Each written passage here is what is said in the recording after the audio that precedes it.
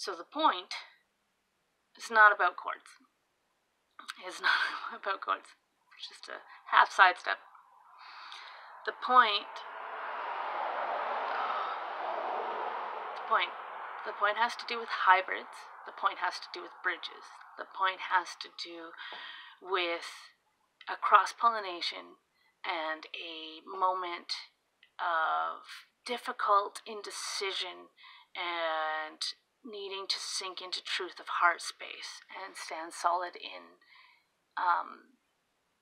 against in truth.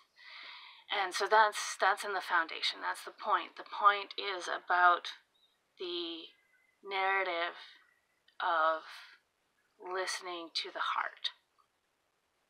So going along, identifying the red chord.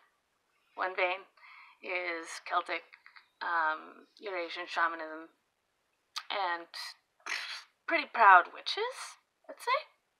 Yeah, proud witches, definitely white witches, but proud witches. It's one, and it's like drum journeys, crystals, candles, incantations, moons, blood. It's cauldron space. This hive. And dance, excitement, sensual descent, eros, really rich. The witches. They'd probably be happy to be called witches. And then the other aspect was this very clean, very like glass of champagne and a cracker with caviar, abstract art, channeling, and this is Armani, this is Dachshunds, this is poised, this is Hey, and this is Lanny, and this is really clean, this is really and just really philosophical, artistic, color theory,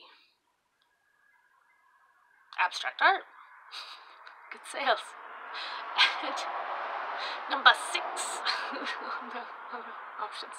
Don't do full-figured nudes if you want to sell in a commercial gallery. So this side is very direct. This side is very clean. This side is very 1 hour appointments.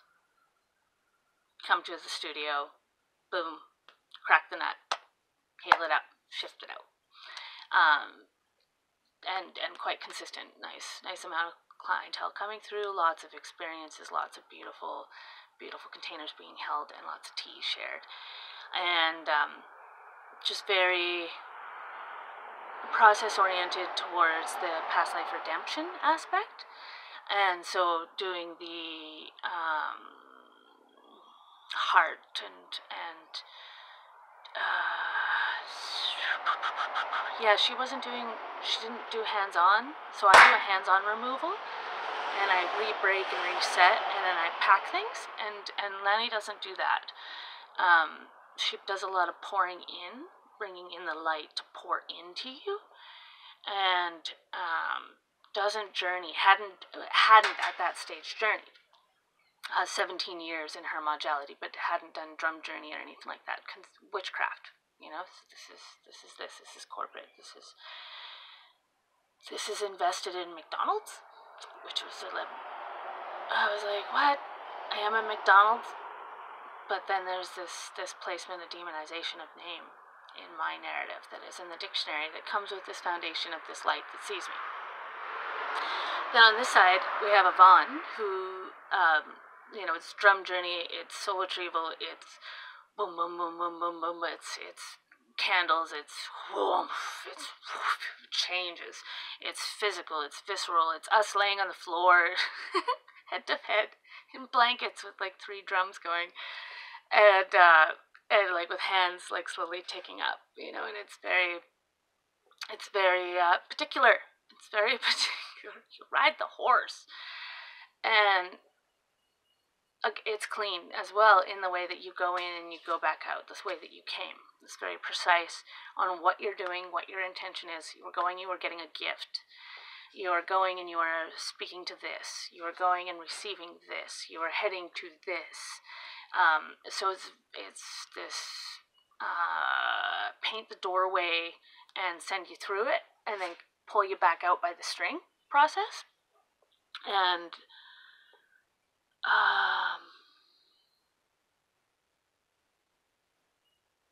it changes things. It changes visuals. It changes.